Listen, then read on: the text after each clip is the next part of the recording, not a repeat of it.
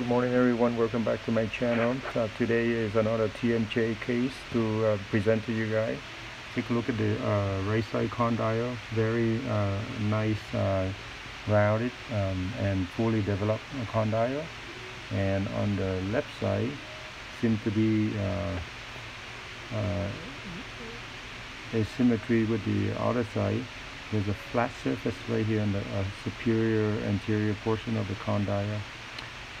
Patient complains, she's 18 years old. Patient complains every time she opens her jaw, there's a clicking and popping sound.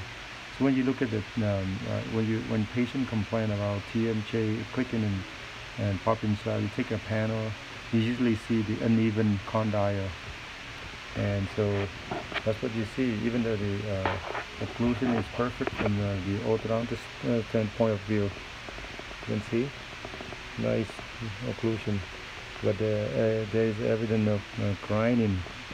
So let me know why is this. I want to have some feedback from you guys. What do you think about what happened? What I see is that every time the patient chews, she mentioned that she likes to chew more on the right side, and then chew less on the left side. So when you chew more on the right side, the condyle seems to be developed more naturally. And when you don't chew much on the left side, you can see there's a lack of stimulation of bone growth on the anterior superior portion of the condyle. Thank you for watching. Have a good one.